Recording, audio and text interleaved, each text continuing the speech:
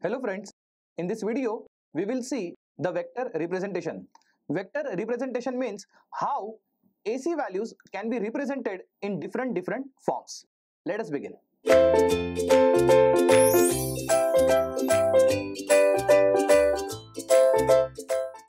Vector representation means the different forms in which I can now show alternating values. Alternating values means alternating current or alternating voltage. For example, I can have alternative voltage V of t. I can show like this, or I can show it like this, or I can have another alternating values like this. As you can see, there are three types of AC values which I have drawn. All of them are not having same phase, meaning that if I take this as a reference, then this is lagging. Whereas if I take 0 as a reference, this is leading. It means I can represent my vector values, that is nothing but alternating values, graphically. This is way one, that representing vector values with the help of graphics. So this is first way, representing AC values using graphical technique.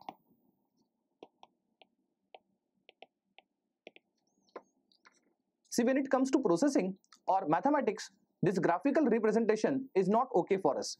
We need a particular representation in terms of mathematics. For that, we have various forms. We will see what are those. The second form is called as sinusoidal form. First form we have already seen as a graphical form. The second form I am going to show you, sinusoidal form. For example, I can represent a particular AC signal, let's say V of t, it can be I of t also. Let's say Vm1 sine of omega t plus phi 1, or else I can have another signal V2 of t as Vm2, let's say sine of omega t minus phi 2. Positive phase indicates it is leading with respect to reference, whereas negative phase indicates it is lagging with respect to reference. So first example shows it is leading and second example shows it is lagging. So this was signal number 1 and this is signal number 2.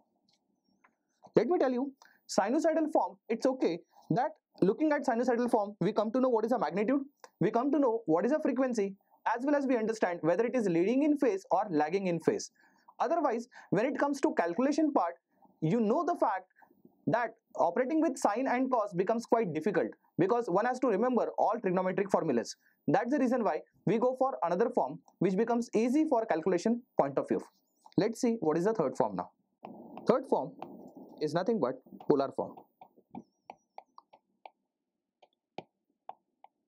Polar form means it is in this form, R at an angle of phase, where R indicates magnitude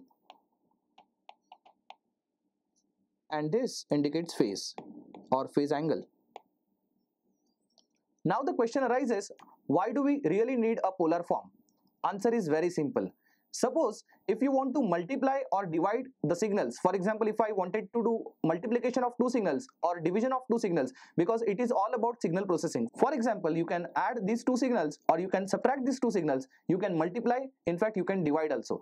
So for multiplication and division, it is 100% sure that sinusoidal form is not appropriate. For that we go for polar form calculations. You will understand why I am saying so. So we had signal 1, if you remember, in sinusoidal form we have written it as V1 of t equal to Vm1 sine of omega t plus phi 1, whereas signal number 2 we have defined V2 of t as Vm2 sine of omega t minus phi 2. Therefore, as I said, these two signals are not in appropriate form for multiplication and division. Better to convert them into polar form. How to convert them into polar form? It is very easy. V1 of t, now we will write as V1 vector because they are vector values. Of course, vector value is something which has got magnitude as well as phase. So V1 vector I should represent as magnitude first. What is the magnitude for V1 of t? It is Vm1. So I can write Vm1 at an angle phase which is phi 1. Sometimes we have tendency to write magnitude as RMS value. So we know RMS value is nothing but peak value by root 2. So sometimes you will see V1 vector we can represent as Vm1 by root 2, that is RMS value at an angle of phase phi 1. In a similar way, we can represent V2 vector as Vm2 at an angle of minus phi 2, because it should be expressed in terms of magnitude and phase. For V2, magnitude is Vm2 and phase is minus phi 2. So we have to represent even phase along with its original sign. Finally, what was the purpose? The purpose, when you have to multiply or divide, polar form becomes quite easier. We will see how. So purpose should be very clear. To multiply and divide alternating values. But how do we do that? Let's see. Let's recall V1 vector and V2 vector in polar form. We had V1 vector as Vm at an angle of phi 1 or Vm1 at an angle of phase phi 1, and V2 vector was Vm2 at an angle of minus phi 2. Now let's say if I want to multiply these two signals, that is V1 vector multiplied by V2 vector, then it becomes Vm1 at an angle of phase phi 1 multiplied with Vm2 at an angle of phase phi 2. When you multiply two vector values, their magnitude gets multiplied and phase gets added. Final answer is Vm1 into Vm2 is a final magnitude and final phase will be phi 1 plus of minus phi 2. So in a way it becomes phi 1 minus phi 2 only. So as you can see how easy it is to really multiply two vectors. And imagine if they would have been in sine form, it would have been in terms of Vm1 sine of omega t plus phi 1 multiplied by Vm2 sine of omega t minus phi 2. For that you should know what is the formula for sine of a plus b and sine of a minus b, and thereafter you need to expand them, and you know what it really takes to really expand trigonometry form. That's the reason why when you really want to multiply, it is always better to go for polar form. Not only for multiplication but even for division, polar form is appropriate. We will see how. Suppose you want to divide two signals, that is V1 vector by V2 vector, then it will be Vm1 at an angle phase 1 divided by Vm2 at an angle of phase 2. When two polar values are divided, their magnitude gets divided but angles get subtracted. Therefore, the second signal had phase as negative. Therefore, now it became Vm1 by Vm2 at an angle phi 1 minus phi 2. Therefore, now it has become Vm1 by Vm2 at an angle phi 1 plus phi 2. Please remember, in the division, angle really gets subtracted. Here it becomes addition because phi 2 was negative and negative became positive. So this is how we use polar form for multiplication as well as division, or for multiplication and division of alternating values. Let's go for the next form. So let us begin with rectangular form now. If you remember, we had signal 1 as Vm1 phase phi 1, as well as we had signal 2 like this, Vm2 having phase as minus phi 2.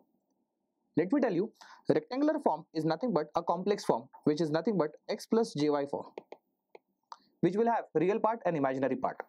For example, if r phase is given, this is nothing but a polar form. If you convert into rectangular form, it becomes x plus jy, where value of x and value of y is given as x is nothing but r cos phi plus j as it is, y is nothing but r sin phi. This is how we convert polar form to rectangular form. In a way, I can represent my signal 1 in rectangular form like this: Vm1 cos of phi 1 plus j, Vm2 sine of, we should say Vm1 only because it belongs to signal number 1. Whereas for signal 2, I can represent it as Vm2 cos of minus phi 2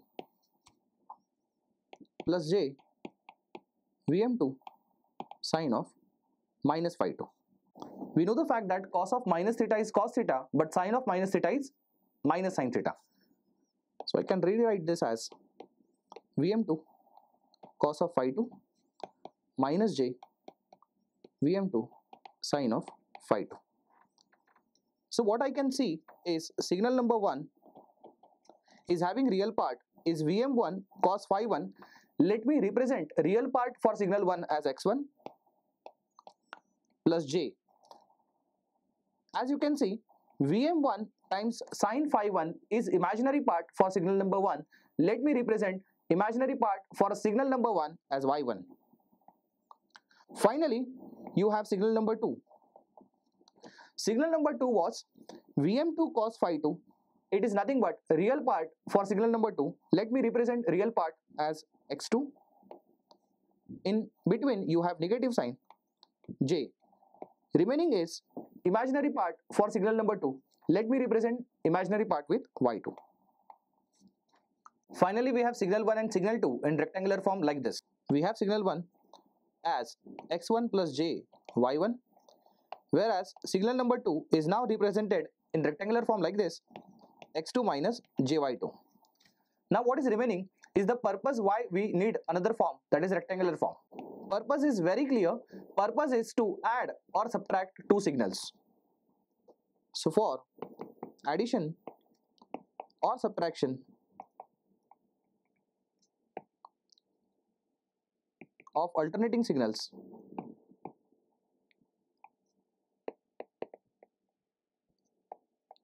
we prefer rectangular form. You will understand why it becomes really easy for addition and subtraction. For example, if I want to add signal 1 with signal 2, it means it is addition of two complex number x1 plus jy1 will be added with x2 minus jy2. You know the fact, when two complex numbers are added, real part gets added, imaginary part gets added. In effect, we have final value as x1 plus x2 plus j. If I take common, it is y1 minus y2. Whereas if I subtract signal 1 and signal 2, that is signal 2 from signal 1, I will get x1 plus jy1 minus x2 minus jy2, or I can write it as x1 minus x2 plus j. If I take common, it is y1 plus y2. So as you can see, addition and subtraction becomes very easy because real part we have to take together, imaginary part we have to take together. Let me make you very clear, in polar form addition and subtraction is not possible. For addition and subtraction you need rectangular form. For multiplication and division, even rectangular form will not be appropriate. I don't say multiplication or division is not possible, but it is quite tedious job. That's the reason why for multiplication and division we should go for polar form. For addition and subtraction, we go for rectangular form. Finally, we will see the relation between polar form and rectangular form, and we will conclude this lecture. So first of all, we will understand how to extract rectangular form if polar form is known. So let's see how to get x plus jy from R phase. That is, extracting rectangular form from polar form. It means this is given and this is required.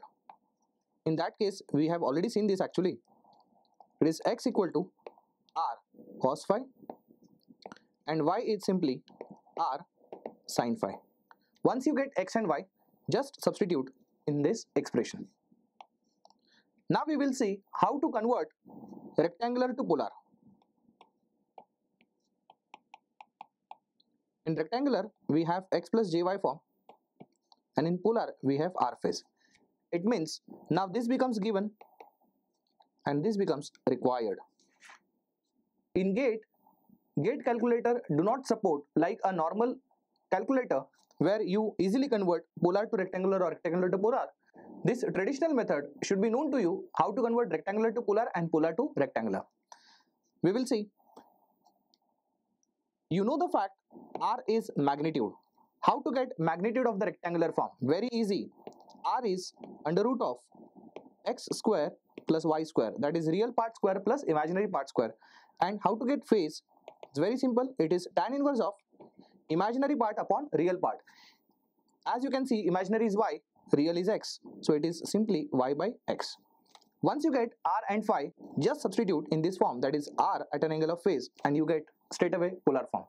I'm sure you have understood rectangular form, polar form, how to convert rectangular to polar, polar to rectangular, what are the applications of polar form, what are the applications of rectangular form. Thank you.